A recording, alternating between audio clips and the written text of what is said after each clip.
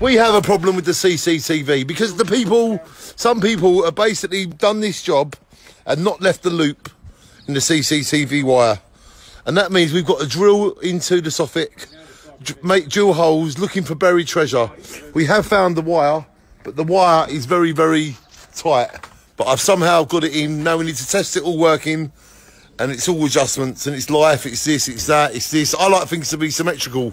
And now, through this problem, we're going to be slightly off to yeah, all that. Let me show you. Here we go. So this is the camera. And we've had to drill a hole in here. The wire weren't there. Then we've had to drill a hole in here.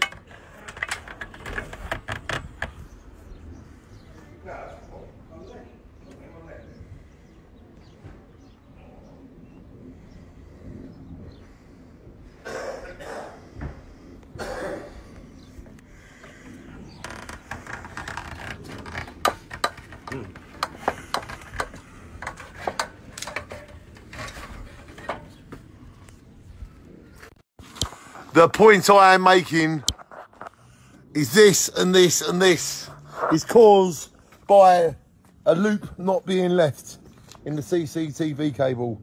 We've had to drill into this. Well, yes, we found the wire, but it hasn't gave us the length that we need. But don't worry, the security is all up and running and everything will be fine. Make sure that you always forever shine and make sure that you leave a loop in your wires before you finish the Seafront Bungalow Part 265. It's all about preparation and it's all about leaving a loop so we can gain access and make this work. Shine on. Loopy. I'm Loopy. Snooker Loopy, that's all me and you and me.